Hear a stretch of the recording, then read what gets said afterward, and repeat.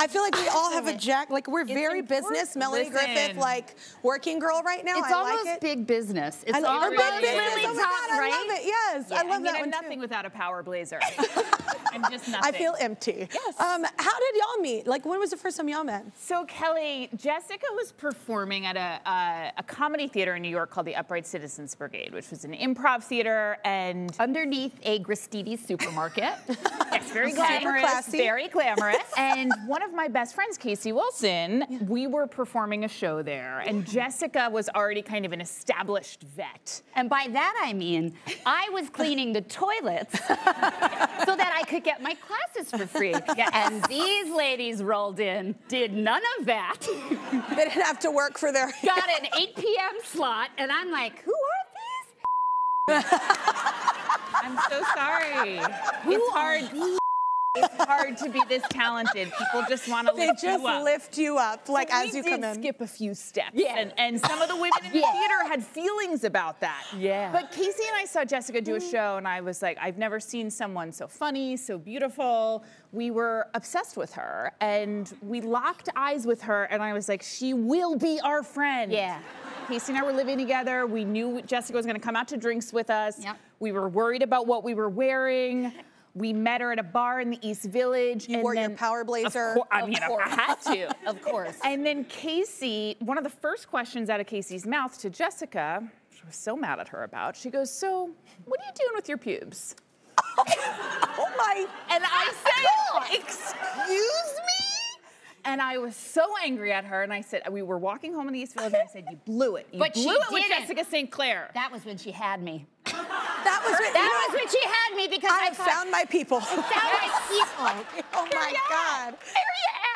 So that's how we met, and then through the years, you know, Jessica and I have auditioned for shows together and been up for a lot of the same roles. If she doesn't get it, I do, and vice versa. One time she had to drop out, and they wanted to protect my feelings. They were like, do you want this prize? Of course, I'm free.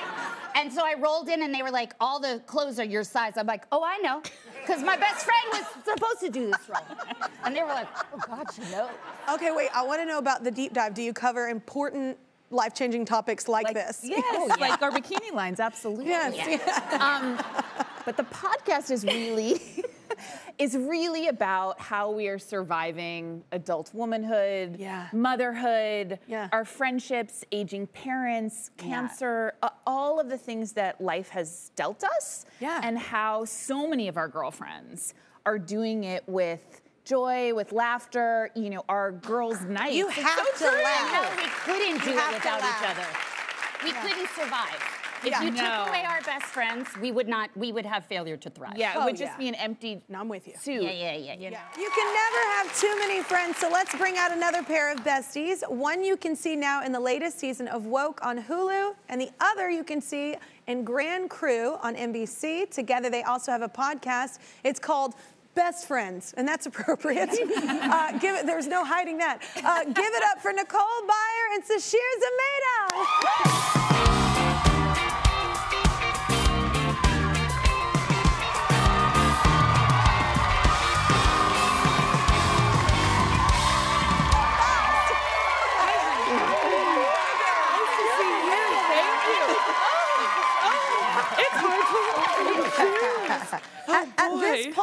At this point, Nicole, I feel like you're a co-host. I feel like you've been here a few times. I have. Thank you for having me back. And just had Sasheer on. And we literally were talking about I know. I was like, you're staying. It's a nice dressing room.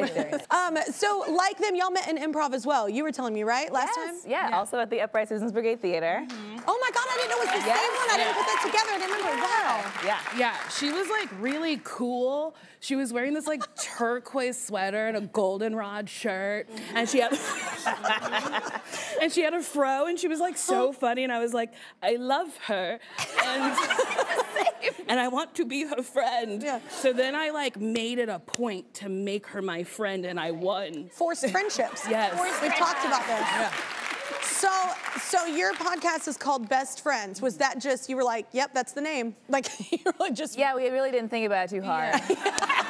You're like, this is what we are. This is what we are, this is what we're gonna talk about. And we talk about friendships on the show. We talk about our friendship, we catch up, and then we also answer people's friendship questions. Yeah. And I didn't know the plethora of questions there could be about friendships. friendship. Yeah. Because it is a relationship, and I think there's so many things talking about romantic relationships or families, but not a ton about friendship. And so there's so many people asking how to make friends, how to keep them, how to deepen your friendships, and it's been cool. I feel like it's helped our friendship too because we get to analyze it more. Yeah, and that's a real thing. It was so funny. I won't say who we're talking to, but my sister and I were talking to somebody, and they were like, I'm having a hard time like finding friends, and she was asking us, and my sister and I were like, what? We had just gone to Target and ran into like 2 or 3 women that we had full-on conversations with. That like, and I was like, I think it's just hard if you're an introvert. Like we're extroverts, so like I think if you're an introvert, it is a hard thing to kind of like. Have y'all always been like extroverts? Like, yes. Oh yeah. Unfortunately, yes.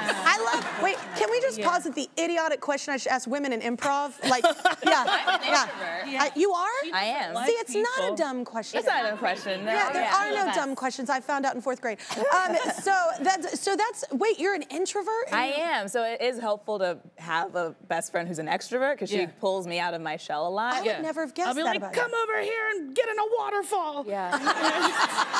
Like literally. Unfortunately for Jessica and I, we don't like to go out at the same time because we feel like it's too much for the world. Vibrational energy might be too high and we're too much. Yeah. So was there a moment that y'all knew, like, it was your ride or die person? Yeah, we got dinner pretty early in our friendship, and Nicole ordered a salad. Okay, it's in my defense. I love that you're defending it. I haven't even said the thing yet. But I know what you're gonna say. You're defending the salad choice. Okay, it was a Caesar salad, but deconstructed, meaning I had to assemble it. And if I wanted to assemble something, I could have stayed home. But it was just. You had to assemble it? Yeah, they brought you the romaine, and then the chicken was over here, then the croutons are over here, and then I said, can I have bacon? And then they brought the wrong bacon. They brought the wrong bacon. They brought bits, and I didn't want bits. But then, and this is like 3rd time was not the charm. So they got bits, and then she wanted a different version, but they brought like a slab. And then it was like a steak of bacon. It was so thick, and I said, "This is not the right one," and I threw it against the wall. Yeah. And Oh my God. On the wall, and it just like stuck there for a minute and like slid down. And we both sat across from each other silent, and I was like, I'm not gonna say anything right now. I'm gonna wait for her to say something. And then eventually she was like, that was too much, right? And I was like, yes! Yes, it was! Yes, you're crazy! I was like, at least she got there by herself. You know why? Here's the thing. You didn't really want the salad. That's the anger. That's where it started. No. Salads, I don't go I out paid too for much salads. for therapy. Yeah. That is exactly why I was so angry. It wasn't the bacon that I wanted. Oh my God, But they closed, so I got the last half. Everyone hated They their made salad. you make their food. Yeah. Wait, so what was your ride or die moment? Gosh. This is a little bit of a tearjerker moment, but I had breast cancer about 6 years ago now. And this one summoned me in the middle of treatment to the Four Seasons, where she was using as her Starbucks. We didn't have any money. We didn't have any money. She would take a table and just order sparkling water and answer emails. So she said, meet me at the Four Seasons. And I showed up, and I said, listen, I go, June, and I don't know why I felt like June was the authority on my health when I had some very good doctors. But I said, June, like, do you think I'm gonna make it? And she goes, just like regally, she probably was in a blazer. She goes, oh, I have no question you're gonna make it. What I'm interested in is your mental health. So and I feel like she took out a Rolodex. I know that wasn't true, but she was like, I'm gonna send a multitude of healers to you. And I said, what? Cut to, ding dong, like, I'm gonna lay hands on you. My name's Ethan. Like, I need to sage your house. Like, I do witchcraft. I was like, wait, what? And that's what she did for me. And it was to know that, I don't know what it is when you ask your best friend, do you think I'm gonna be okay? And they say yes, and you believe them. It really did give me the courage to get through the rest of it and know I'm gonna be okay, and I am. Absolutely. I mean, look, it is better than ever. Okay, better than ever.